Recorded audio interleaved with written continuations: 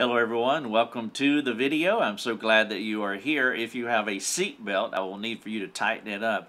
I have a most difficult passage of scripture that I'm going to share with you, and so I want you to sit tight. I want you to focus, ask God to give you a spirit of humility if you need it. I needed it as I was writing this article out for you. I'm going to share with you one of the toughest mandates that Christ has given us in the entire New Testament. By the way, if you are watching this video on YouTube or Rumble, those are two of our platforms, and haven't subscribed, if you would subscribe to those platforms, it will help us to reach more people with the practical message of Christ, and that is the goal. What we do in our ministry is that we focus on sanctification, and so how to apply theology practically, because that really speaks to all of our lives, because we struggle personally, we struggle relationally, we have all kinds of issues, and so our message, our mission is to help people by sharing the practical message of Christ, which I'm about to do here with this video. By the way, if you do benefit from this ministry and have the ability to support us financially, will you do that? I know everybody can't do that, and so I don't want you to feel any guilt whatsoever. But we did make a commitment a number of years ago that we're just going to give it away. We're going to give the house away, and we're going to trust that God would move hearts and that people will want to support us. $5, $10 a month, whatever they can give or donate one time. Now, I know that you subscribe to many things and you support, and your church is most important, of course. And so, again, I don't want you to feel any pressure, but I did want to put it out there so that you know that we do need your support financially. There are 10 of us that work in this ministry. We are a minimalistic ministry.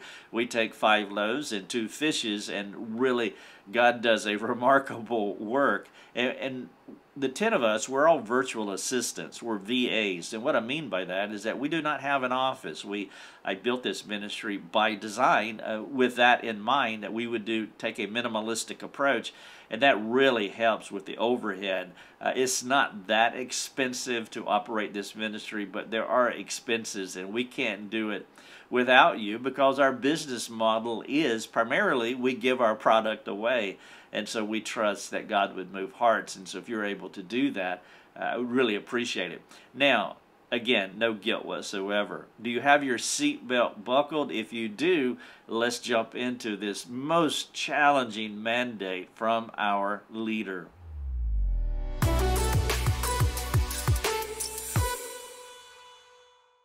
Roll through your mental index, and I want you to identify the kind of person or maybe the people group that you do not prefer.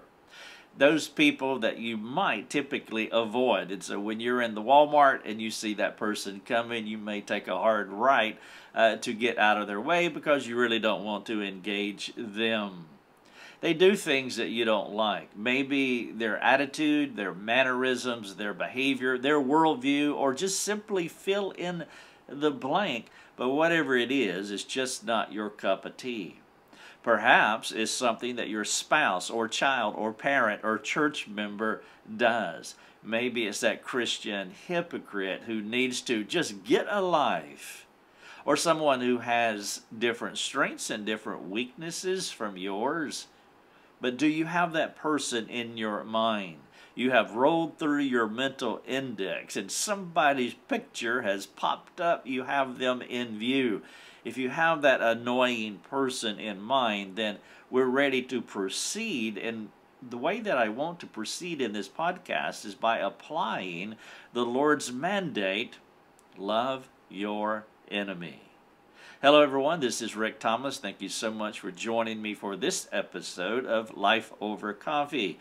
We have 2 types of Life Over Coffee podcasts. We have one where I share an article that I have written for you, which is what I'm going to do here. And then also I do topical Life Over Coffee podcasts where it's not a written out article, but it is a topic, it's a subject that's important to you. And I have a skeletal outline. We call them show notes in the podcast business. So I do either one of those, but that is our Life Over Coffee podcast. Now, by the way, if you have a topic that you would like for me to cover, if you would just send an email and say, hey, Rick, if you haven't covered this subject yet, would you talk about this? And if it pertains to life and godliness, if it is a way that we can communicate the practical message of Christ in such a way that it impacts our lives, that's a subject that is important to you, that would have application to many other people, just send an email and ask Sharon, one of our VAs, ask Sharon if she would get it over to me, and I would love to consider it. I'll do an entire podcast possibly on your topic, so I want you to know that. But in this particular Life Over Coffee episode, the title of it is Pick an Enemy. Will you do what Jesus said? Love them. Now, you can read, watch, or listen to this resource. We develop our resources this way so you can choose your poison. So if you want to read it, I have a 2,000-word article here for you. If you want to watch it, there is a video. This video is on YouTube. It is on Rumble, but you can also watch it inside the article here on our website. Just go to our website, and you will find all three of these resources in one spot, so you can read, watch, or listen. And of course, the podcast is embedded inside the article as well. If you are able, I would love for you to share this with someone and let them know. Maybe you can share this article with your enemy. That would be a great idea, possibly, maybe. But you share it with someone and say, hey, I want you to listen to this or watch the video. I want you to read the article. That this is very powerful, and I think it would not just help you, it has helped me too, and if you share that with someone, I would really appreciate it. All right, so let me jump into this. Again, the title of this resource is Pick an Enemy. Will you do what Jesus said? Love them. Now, perhaps the word enemy might sound too strong because we are a postmodern culture, and when Jesus talked, he did not talk to snowflakes, and he used strong biblical language, and I do think that is the best way to communicate. But unfortunately, we're so far removed, not just 2,000 years, but the way that we communicate to each other has been so tamped down, and that we're afraid to talk with the clarity of God's Word. And maybe the word enemy might be too strong for you, but most assuredly, whoever this person is that you have in your mind, that individual is not your bestie, okay? And so let's just put them in one or two categories: love or hate, bestie or not bestie. I mean, we can tone it down a bit. I mean, as long as you're honest with your thoughts about the person that you have in mind. Maybe you prefer the word annoying better than the word enemy. Okay, that's fine. But also, as you think about this person in your mental index, make sure that you don't forget the folks in your home as well. You see, disliking somebody outside your family or disliking somebody in cyberspace, quite honestly, that's easier to do because that is more risk-free. I mean, you can even unfriend them on social media, and there's no risk and there's no tension there. You can just walk away from it. And so again, maybe the person that you have in mind is living within your four walls. But as you think about that person, I want you to reflect on this passage of Scripture in Matthew chapter 5, verses 43 through 48. You're familiar with it. This is Jesus talking. He said this, "You have heard that it was said, you shall love your neighbor and hate your enemy. But I say to you, love your enemies and pray for those who persecute you. For if you love those who love you, what reward do you have? Do not even the tax collectors do the same?" Jesus is throwing down right now. He is name-calling. He said, if you can't do this, you are a tax collector or about the same as a tax collector. And if you contextualize what he's saying here, it's a pretty strong insult.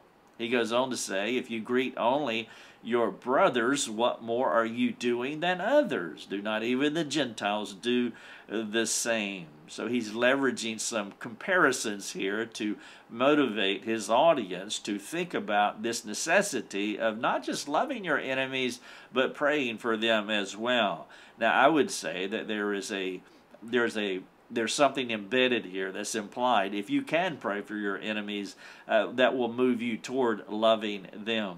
And so as God rings the gospel bell in your heart, meaning you want to model the gospel. Christ, our first missionary, went to enemies, you and me, and he loved us. And so as God rings this gospel bell in your heart, the question is whether the sound is in tune with his heart. Are you on the same page?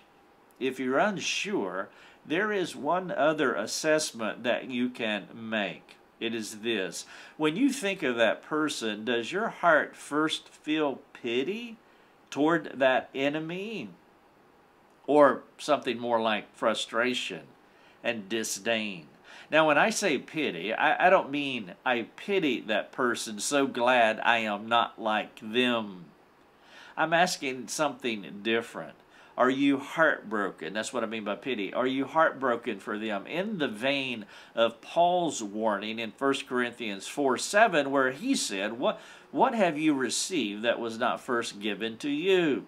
Anything that we have, any gift, any blessing, any temptation to superiority, well, actually it was a gift that was given to us. And so we do not have permission to elevate ourselves as being morally superior or intellectually superior or any other kind of superiority that we want to take on. We can't elevate ourselves and look down on others like a tax collector and thumping our breast and saying, God, thank you that I'm not like them. And so when I say pity, I'm not talking about that superiority attitude, but I'm talking about a person who is heartbroken because they are not in that place of maturity and grace where you are. Now, there are two primary groups of people who struggle with obeying the love your enemies mandate.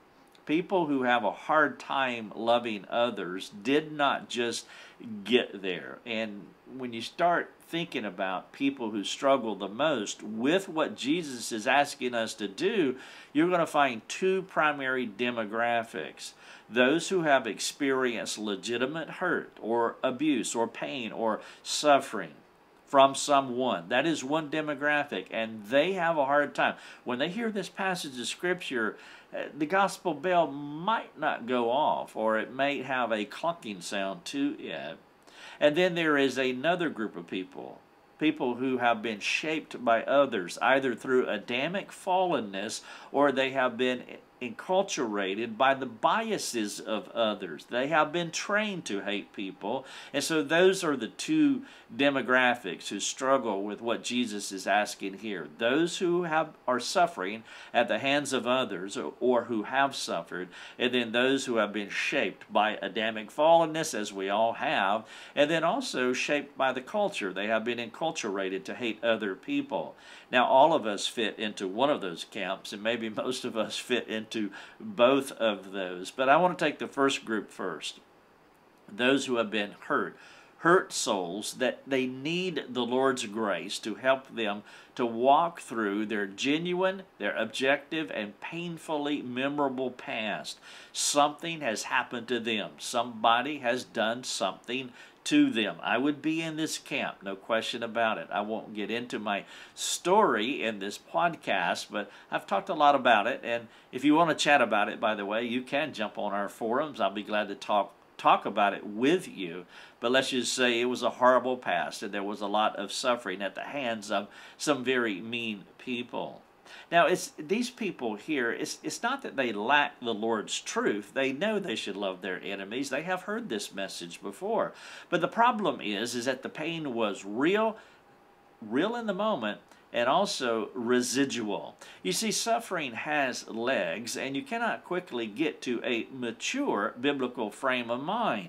It takes time. And so if you're talking to this individual who has been hurt by another person, you want to be careful as you ease them up to the starting gate so that they can get into place to where they can really mount up as eagles, bringing these suffering souls to the heights of what Jesus was talking about regarding an enemy. It's not something for the careless counselor or the careless disciple maker to attempt. Some people do need a long runway before they can soar with those eagles. You see a snapshot of this in Paul's preamble in Corinthians, 1 Corinthians specifically. Before he trucked the challenging truth over to his enemies, before he began talking to his enemies, he was very careful to assure them that he had affection for them. The implication is quite clear in the first 9 verses of 1 Corinthians. Paul had already worked through what those mean enemies had done to him.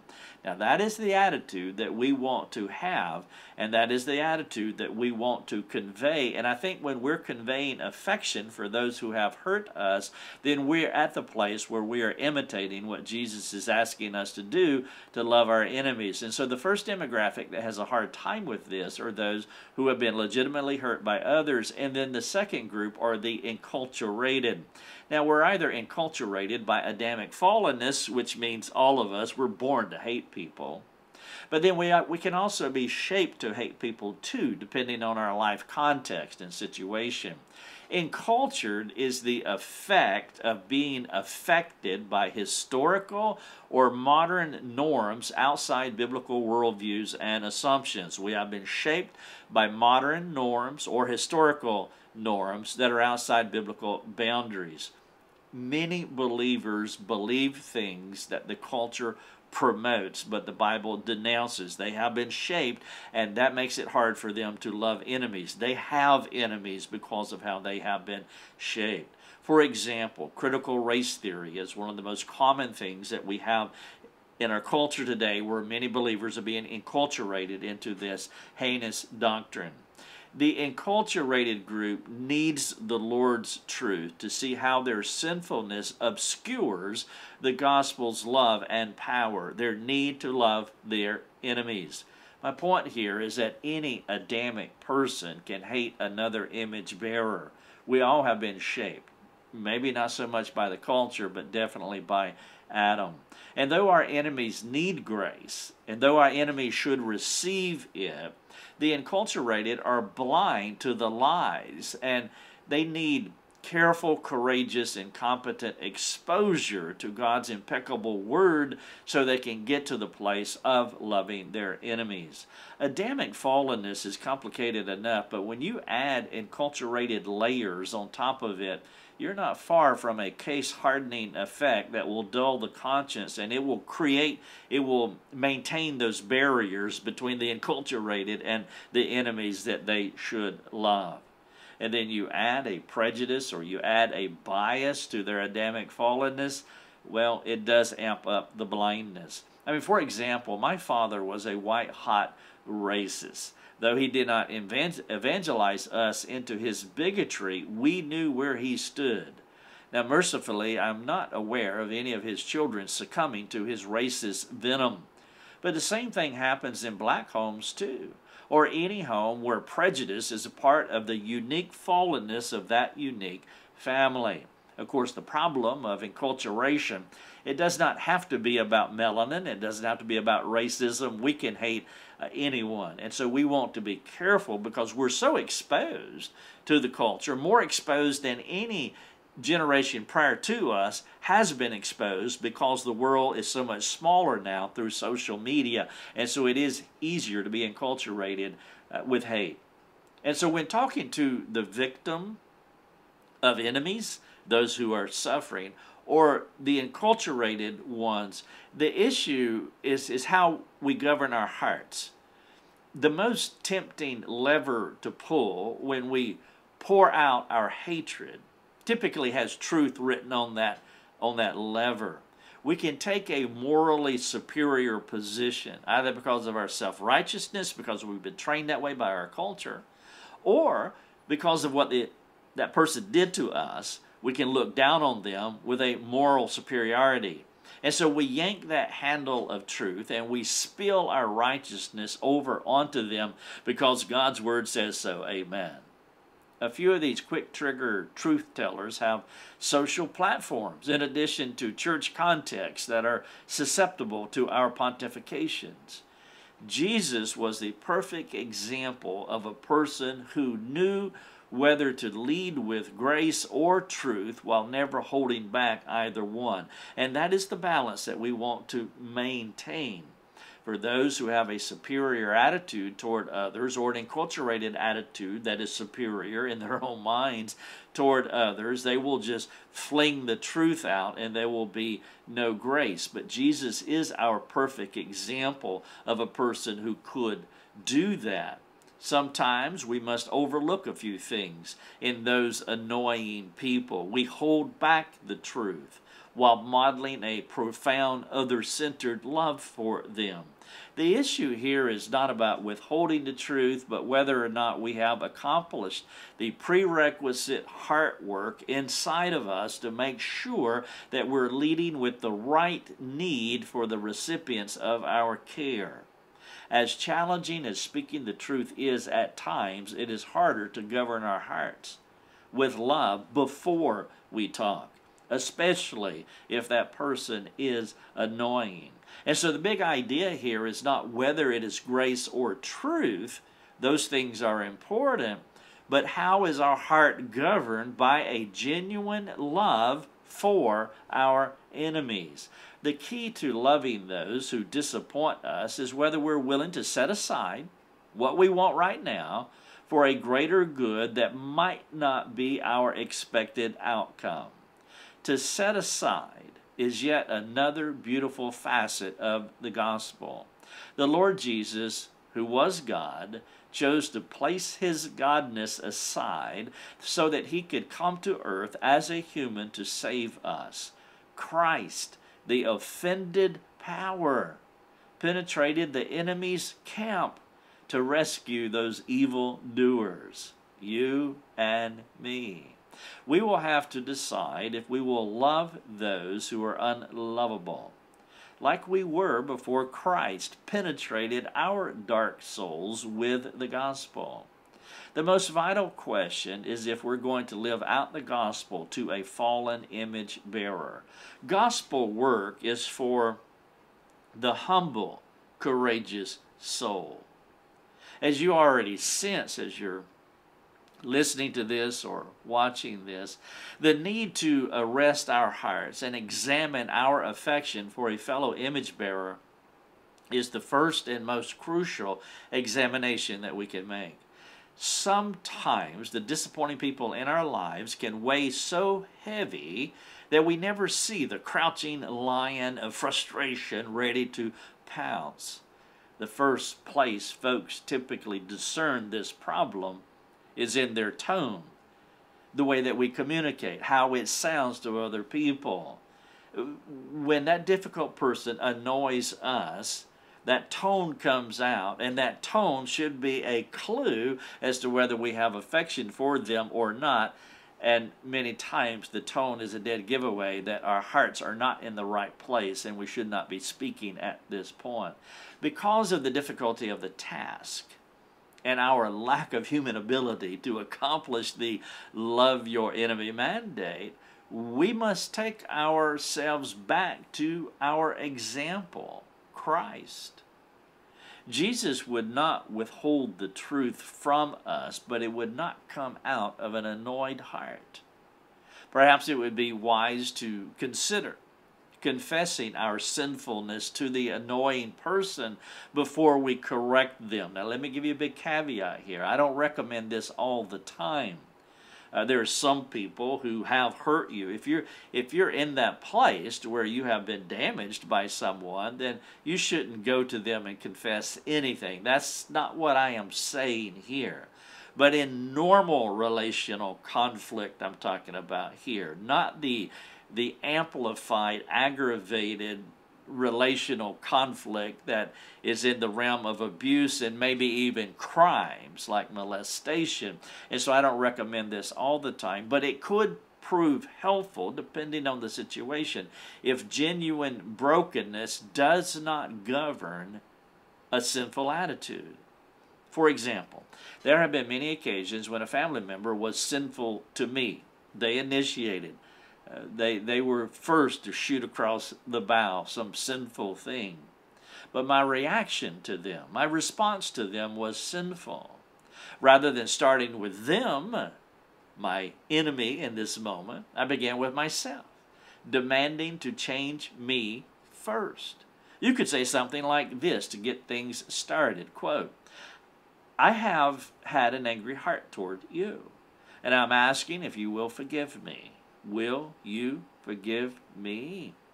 We could talk later about their role in the relational dust-up. But the most important thing, like Paul to the Corinthians, getting his heart ready by growing in an affection for his enemies before he started talking to them. And in normal relational conflict, maybe that would be a good idea. The primary thing is to clean up our dust before vacuuming the other sinner's side of the room.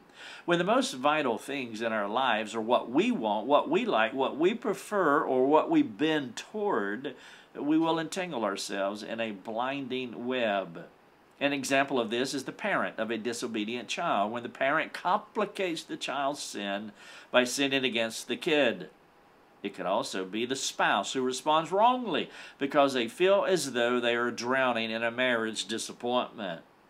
Christ came into the world to save sinners, which means in part he came to untangle fallen creatures from sin's entrapments. While the wayward child or the hurtful spouse should change, that kid and that spouse should change, neither one should have so much power over us that we sin in response to their failures. When this happens, we are succumbing to the first wave of idolatry. One of those idolatrous entrapments is when a desire, even a good one, begins supplanting what the Lord can do and can provide for us. Now, I know what I'm saying is hard to apply because I live in the same body as you, a fallen one. I'm not speaking to you as a disembodied flesh and blood humanoid who has no connection to Adam, Christ, or reality. I feel your pain, and I do not say that sarcastically at all. This idea about loving your enemy was not something that I made up, but an imperative that Jesus gave with the expectation that his followers apply it. And I'm one of those fallen followers. The gospel empowers us to do many things after our regeneration. I want you to press into the call to action in this podcast. I'm about to share it with you. I want you to press into this call to action while asking the Spirit of God to do whatever he needs to do to bring a few reasonable changes to your life and relationships. And so I want to go back through the three themes that I laid out for you: loving your enemy, setting aside, speaking the truth. Those were the three things that I talked about: enemy loving, setting aside as Christ did, and then speaking the truth. That is the order. And so here's the call to action. Here are the questions and the ideas I want you to think about as you apply this passage. Enemy loving, point number one. What is your genuine heart of heart attitude toward the person you thought about when I asked you to pick an enemy from your mental index? What is your genuine heart of heart attitude? Think about what I'm asking as a spectrum. If hate was on one end and love was on the other, where would you land with this person? Now remember, there is nothing that a person can do to stop you from loving them, even if you reduce your love for them to sadness because of their lack of change. That is a form of love. That's the pity that I was talking about earlier. Though they may never love you in return, they cannot stop you from biblically loving them, no matter what that love may look like. And so point number one, loving your enemy. What is your heart of heart attitude toward that person? Number two, setting aside. What desires do you need to set aside to be Jesus to that person? I'm not suggesting that you will ever experience reconciliation or that you will ever be best buddies. I'm not talking about that. You may never have a relationship with them. Loving your enemies does not mean your enemies will change. Loving your enemies does not mean that your enemies will reconcile with you. I trust that you have a broader definition and application for love. My questions are less about reconciliation and more about being Jesus to someone, setting aside your desires. And then number three, speaking truth. You have examined your heart-to-heart attitude toward them. You're setting aside what you want. Are you ready to speak the truth with love? How do you know? When you're living out the previous two aspects of enemy loving and setting aside, you might be ready to talk about the truth in love. And you're going to mess up. You're going to mess up what you say if you do not authentically love the person while setting aside your desires. If you do not have an authentic affection for them, and you're not setting aside your desires, no matter how hard you try to make it work or to mask your disappointment, you will not be able to do it. You can't fake legitimate hurt. And when it lingers too long in the heart, sin will cling to the walls and eventually take over your mind, and it will come out in your tone. I want to wrap up by sharing a prayer that you can get. It's at the bottom of this article here. And by the way, the title of the article is Pick an Enemy. Will you do what Jesus said? Love them. Here's the prayer. Dear Spirit of God, will you help me honestly, transparently, and humbly work through these questions in this call to action? Will you give me the grace and courage to address my heart the way it needs addressing? Will you change me? I want to be a balanced Christian who speaks the truth in love, but first I need a heart change. As I read this passage from Jesus, will you show me what I need to do? Will you lead me to someone who can help me? Will you help me?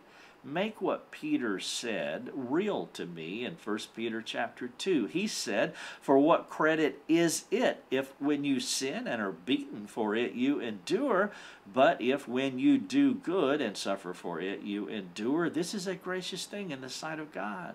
For to this you have been called, because Christ also suffered for you, leaving you an example, so that you might follow in his steps.